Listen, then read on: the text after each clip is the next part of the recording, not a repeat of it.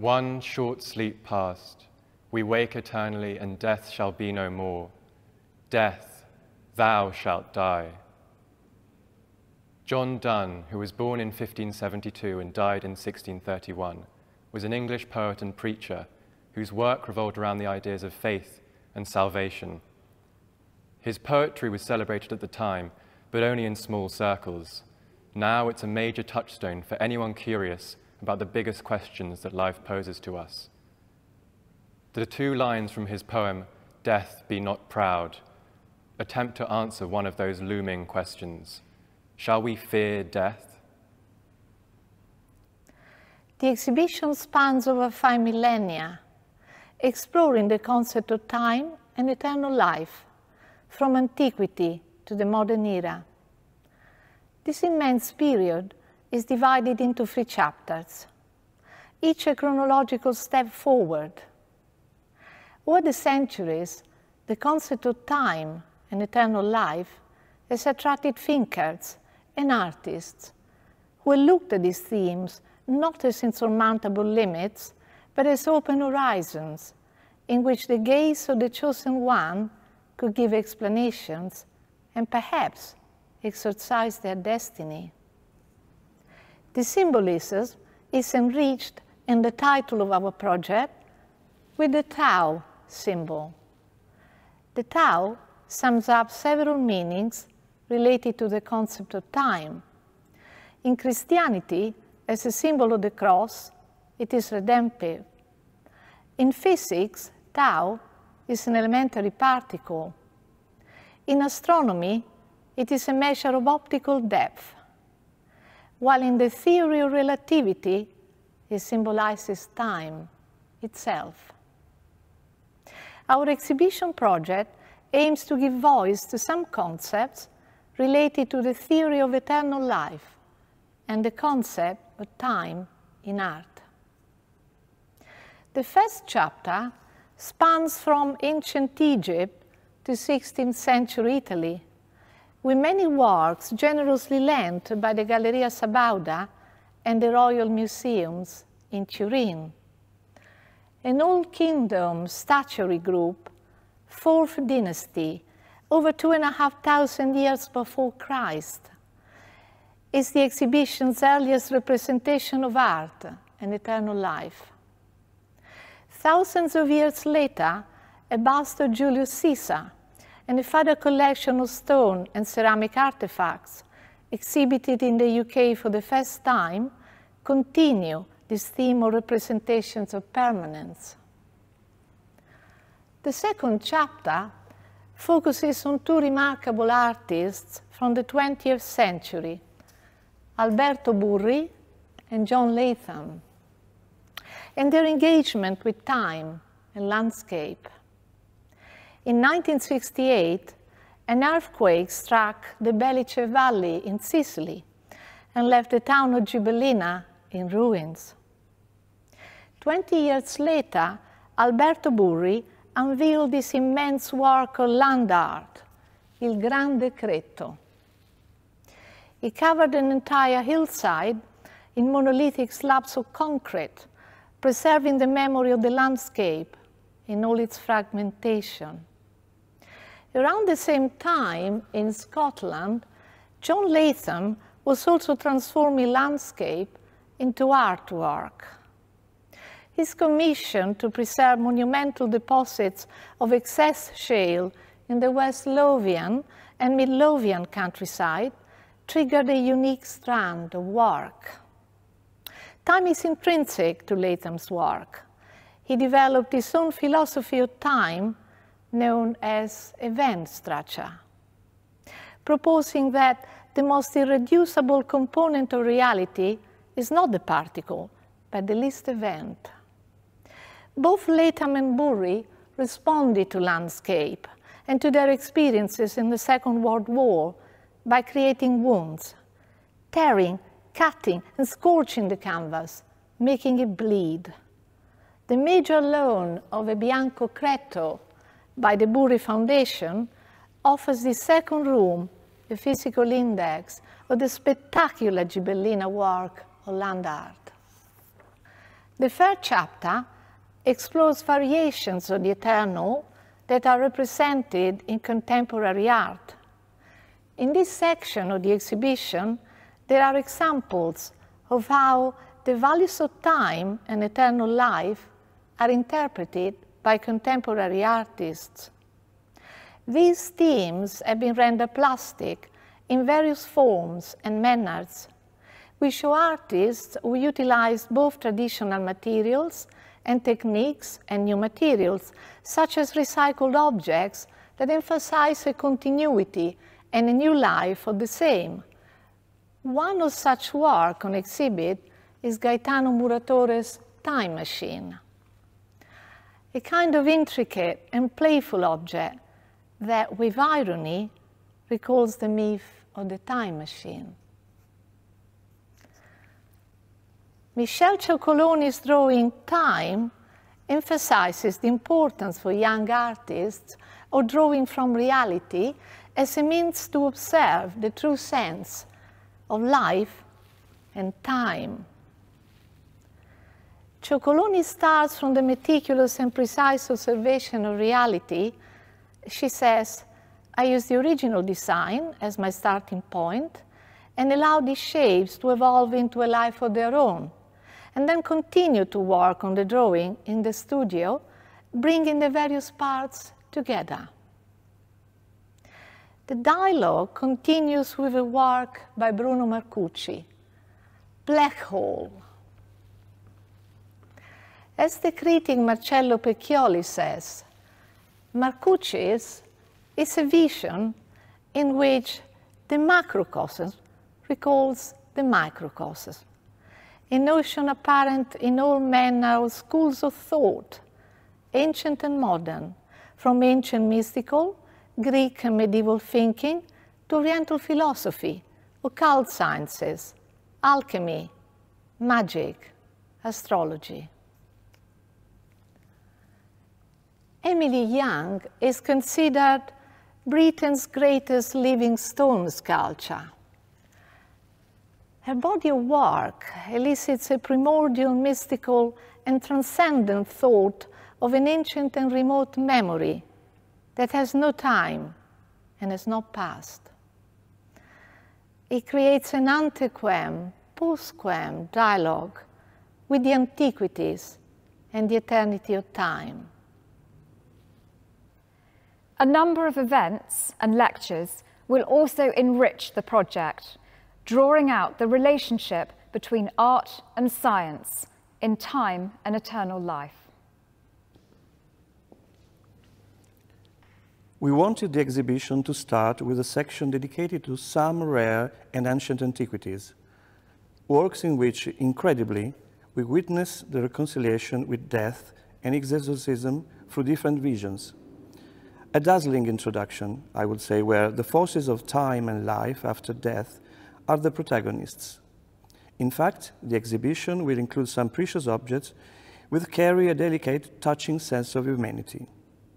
Objects in which the transition between life and death is seen as the natural continuation and entry into a parallel world similar to the real one. We can see this in the Roman artifacts, for example, or in the Egyptian group from the Galleria Sabauda. In this admirable group, woman is the protagonist. With a resolute gesture, she presents the consort and son to the gods. Centuries later, this highly symbolic image will still manage to speak to us in a universal language. One object that stands out in the monumental marble slab known as the Adiliana, depicting a group of dancing maenads.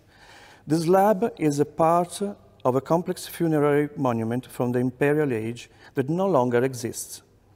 This masterpiece fascinates us for the skill shown in the way the bodies are outlined and captured in the act of dancing, and the detail in the clothing that seems to move with the dance. The itinerary continues with other important works such as the head from the funeral mask of Julius Caesar, some Roman and Punic steels, and some Etruscan and Roman urns. There is one section dedicated to interesting objects depicting small birds, companions, and the symbol of journey into the afterlife. These objects of Egyptian and Chinese origin speaks to us of everyday life immortalized in world of art. Some 16th century Italian maiolica brings the itinerary to the end, symbolically as well. These objects were used to store medicinal plants at the time, a precious aid in fighting certain diseases. Maiolica decorated with motifs inspired by Roman and classical antiquity that became one of the reference points and main models in the workshops of 16th century artists. Among artistic communities in 1960s Italy, there was a rumor of a British artist whose exhibitions imposed on the immediate vicinity the acrid scent of burning. After leaving the show, the odor would cling to one's clothes, leaving an invisible trail of your journey for others to follow back to the gallery. The artist was John Latham, and the exhibition was his 1963 exhibition at Bear Lane Gallery, Oxford, a space later to merge with the Museum of Modern Art, Oxford. This was Latham's first high-profile solo presentation of his work and included this 1960 work, Draw with Charred Material. Along with prior shows in continental Europe, in Brussels in 1963, Paris in 1962, and Dusseldorf in 1960, a mythos was created around this unknown British artist who burned his own art. As part of the exhibition, Time and Eternal Life, we're delighted to present a selection of assemblage works by Latham, together with the polymaterialist work of Alberto Burri. Contemporaries in different parts of Europe, both of whom used the blowtorch as a medium, this room presents a dialogue of works made predominantly in the 1960s and includes later works directly influenced by these. Burri first experimented with small combustions in 1953 to 54 as illustrations for a book of poems. His first larger combustione artwork arrived in 1957, scorching wood veneer fastened to canvas, metal sheet, and plastics. Latham almost simultaneously discovers the blowtorch, with larger works arriving in 1958, prime examples of which are included in this exhibition. The two artists were wildly experimental with medium, using materials such as Celotex, such as in this 1968 Combustione example by Burri, and as seen in Latham's classical painting, a use of polyurethane, and in this 1967 untitled work.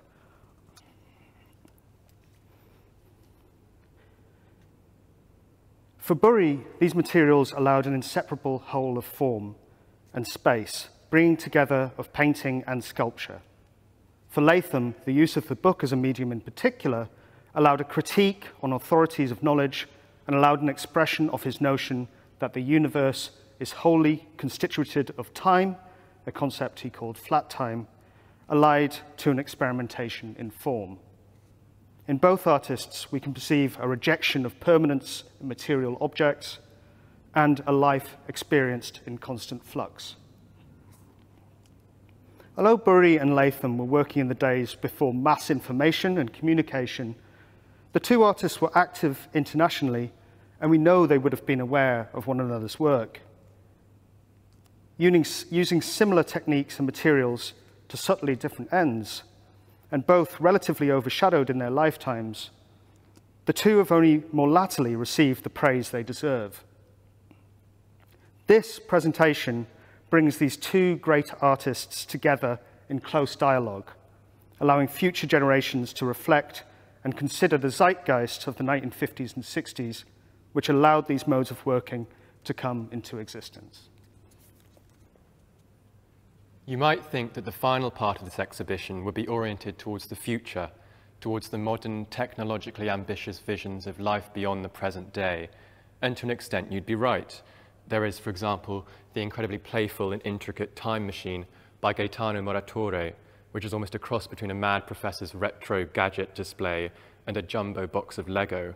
There's also J. Rim Lee's Burial Suit, the only artwork in the room which can be put on and worn as a fully functioning object, available for purchase as a biodegradable coffin, an eco-friendly green funeral option.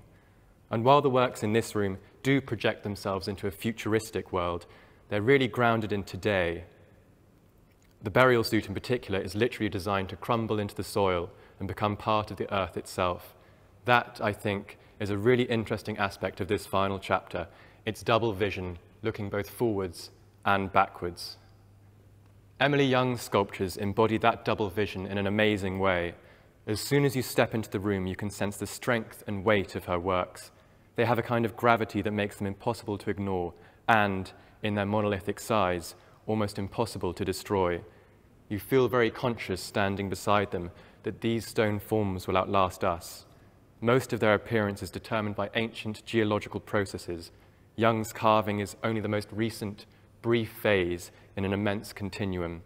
So, while they look forward in their stability and longevity to the future, the entire room is embedded in the past, a past which is just as ancient, arguably more ancient, than the very first room filled with antique funerary sculpture. The Sir Denis Mahon Foundation was created by Sir Denis in his lifetime. It aims to continue his philanthropic work, his art historical research, and his passionate promotion of young scholars, students, and artists.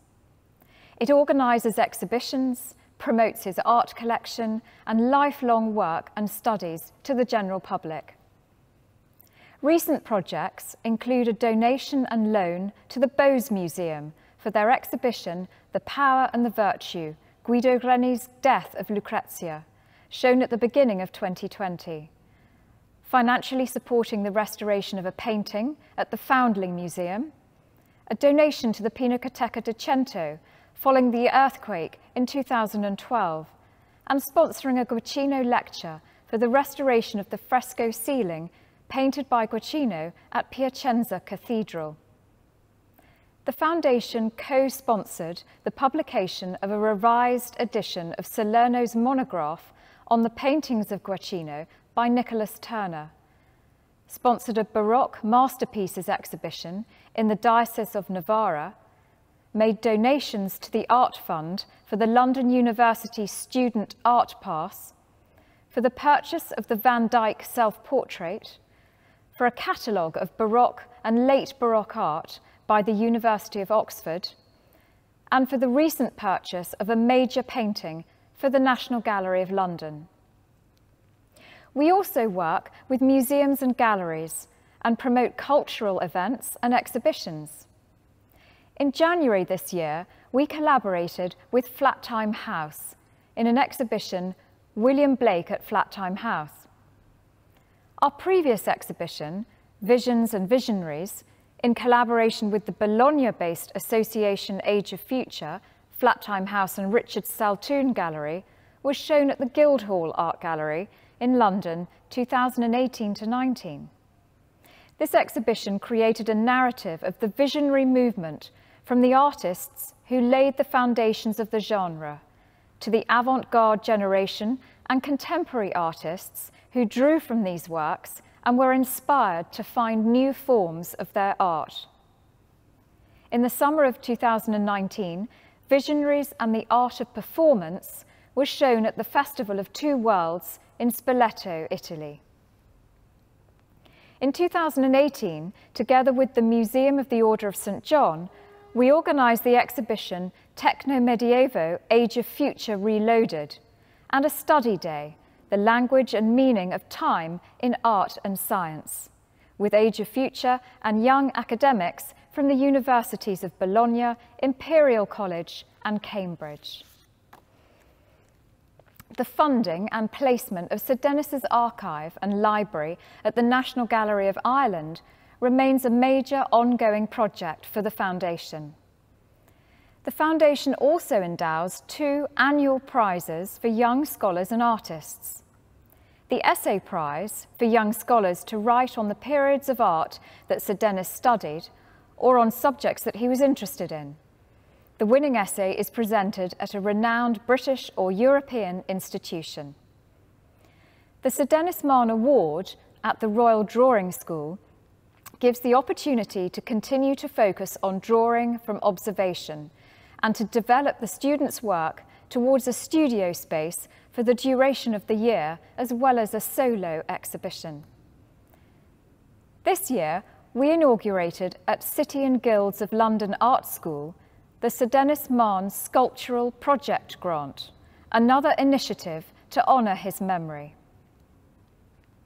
Our exhibition, Time and Eternal Life, at Cromwell Place, is now scheduled for the autumn-winter of 2020.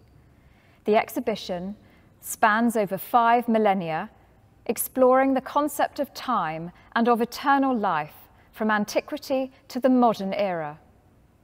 The trustees are grateful to our partners and lenders for their support. Our grateful thanks goes to Bowman Sculpture, the Burri Foundation, Lisson Gallery, the John Latham Foundation and forTime House, Robilant and Voena, the Royal Museums in Turin, the private lenders, and all the artists who have made the exhibition possible by kindly lending their extraordinary works.